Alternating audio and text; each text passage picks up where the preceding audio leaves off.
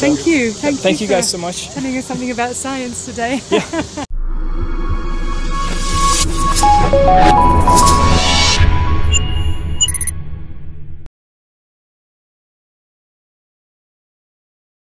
So today's topic is all about boiling and how that happens on a molecular level, what's actually going inside the water as the temperature increases and starts to boil. Right. So that's the very first question, is what is boiling? Why does water boil?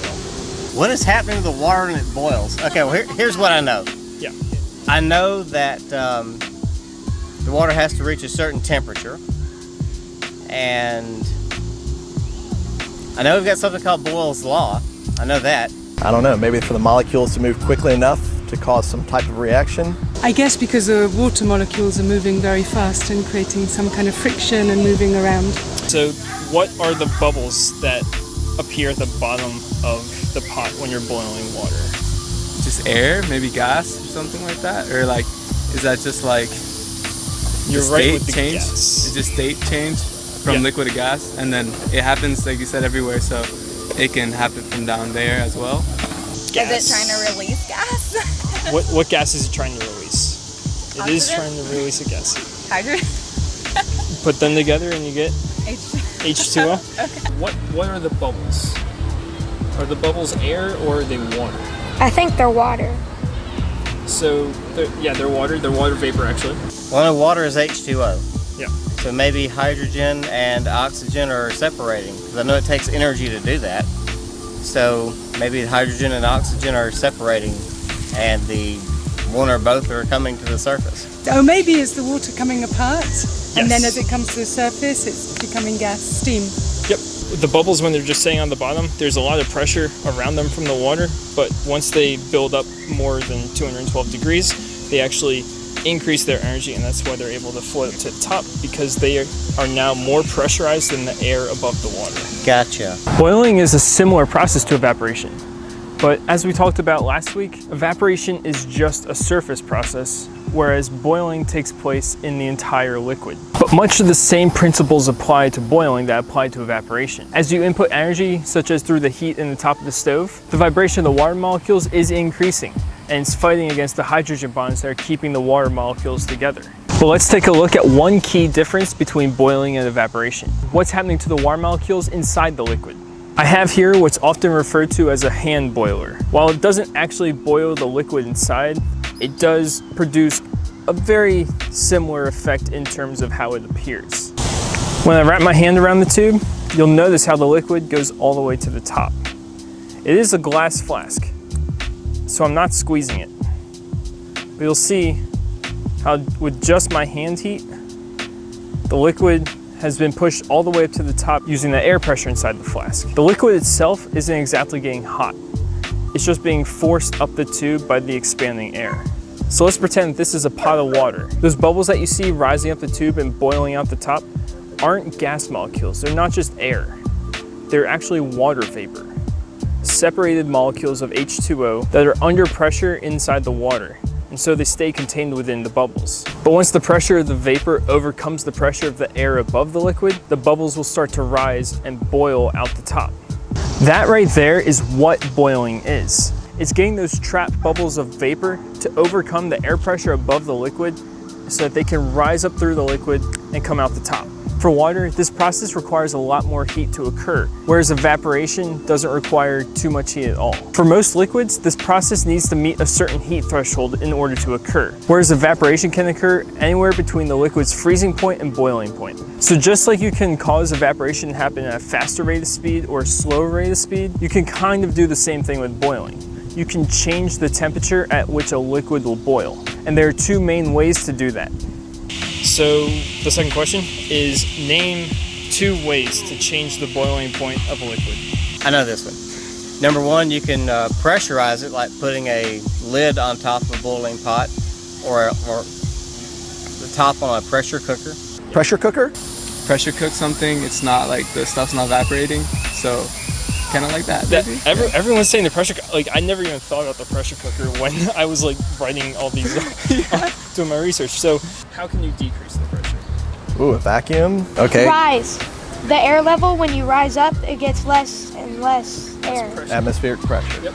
Okay. So you go up to a higher elevation, and that decreases the pressure, Yeah. and that it lowers the boiling point. Okay. In the second, you can add stuff to it like salt.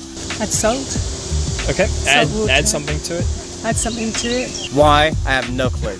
But you can add things to it, and it, for some reason, it changes the boiling point to it. Changing the air pressure is the first way to change the boiling point of a liquid. Increasing the air pressure will increase the temperature required to boil the liquid, whereas decreasing the pressure will decrease the temperature required. At sea level, water boils at 100 degrees Celsius, or 212 degrees Fahrenheit. But what about on top of a mountain, such as Mount Everest in the Himalayas? The air pressure is so low up there that the boiling point of water decreases by 29 degrees Celsius, down to 71 degrees Celsius. That is such a huge difference. And one more common way that apparently I didn't even think about when I was doing my research for this video was using a pressure cooker to cook food. A pressure cooker will actually increase the air pressure inside of it, and so the water will require a higher temperature in order to start boiling. This allows the water molecules to store more energy and be able to cook the food inside at a higher temperature than 212 degrees Fahrenheit. The second way to change the boiling point of a liquid is to add a solute.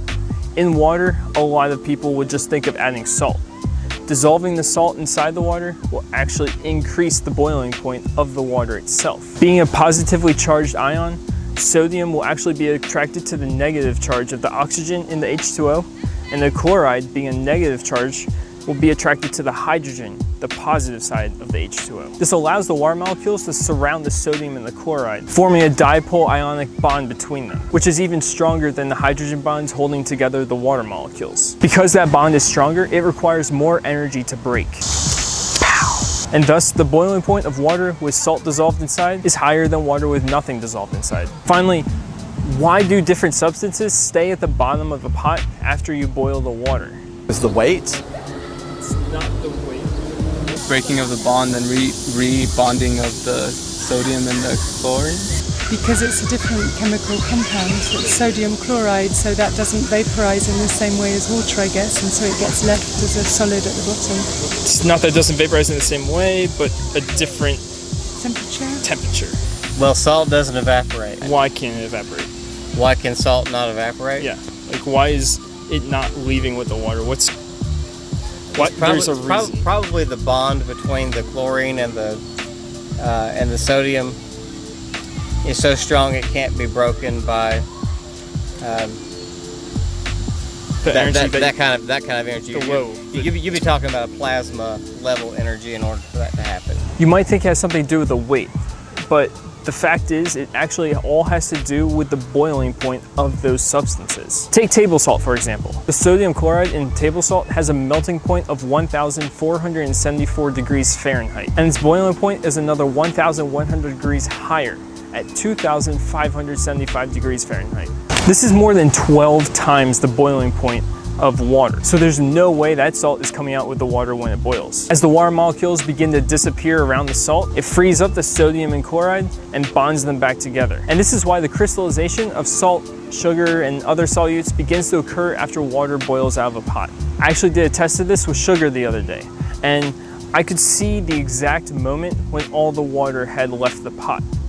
The steam was rising out of it the entire time the water was boiling and the sugar was dissolved. But there came a point when the steam stopped, just completely stopped.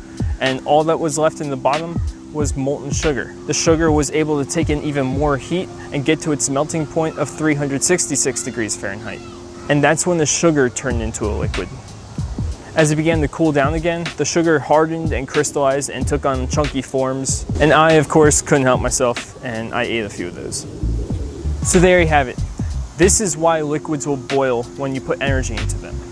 It's a different process from evaporation because it takes place within the entire body of the liquid instead of just at the surface. So the next time you're boiling a pot of water, take a look at the bottom and know that those bubbles there are bubbles of H2O just kind of flinging themselves around until they get enough pressure to overcome the air pressure on the top of the water. Once that happens and they start to rise and burst into the air, you know the water's boiling.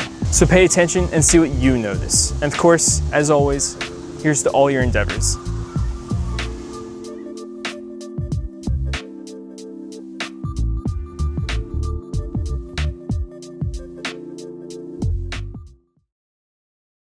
At first, they're pretty locked in place. The hydrogen bond is pretty strong.